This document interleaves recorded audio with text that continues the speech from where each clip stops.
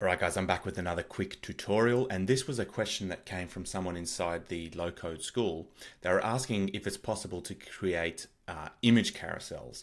And I've personally never done it, but I experimented and it turns out it's very, very simple to do. So that's what I'm going to show you.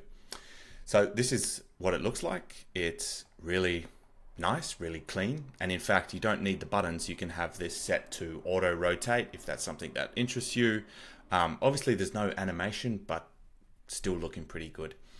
So we'll jump into the back end and I'll show you how it's done. The first thing you want to do is set up the images, right? So you get the name of the image, which isn't really necessary, but you can add it.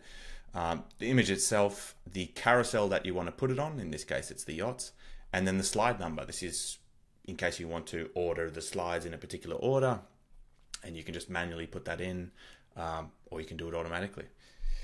Then we jump to the carousels table, and we have the name of the carousel, the images, which is just a relation table that is matching where the names of the carousel is matching the name of the carousel in the images tab, and we want to make sure that it's matching multiple.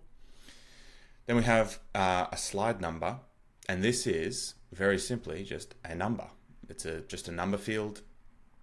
You don't even need the denomination. You can just have it as slide number. Then what we want is a query column.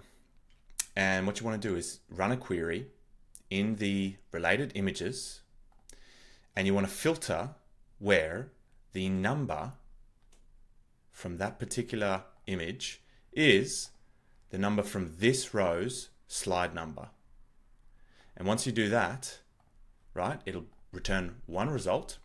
Then all you do is do a lookup for that particular image, of that image, and then that's it. You have these two buttons. These are very simple actions. Let's jump to the buttons. So the next slide is a custom action, and all it's doing is if slide number equals 1, it's setting the slide number to 2. If it equals 2, it's setting it to 3. And if it equals 3, setting it back to 1. And for the previous slide, you just do the reverse. So if it's equal to 1, you set it as 3, so on and so forth. So yeah, very simple, very quick to implement. Obviously, mobile responsive. And you can do this with data, you can do this with images, you can do this with anything really. I'm not sure if anyone's done a carousel.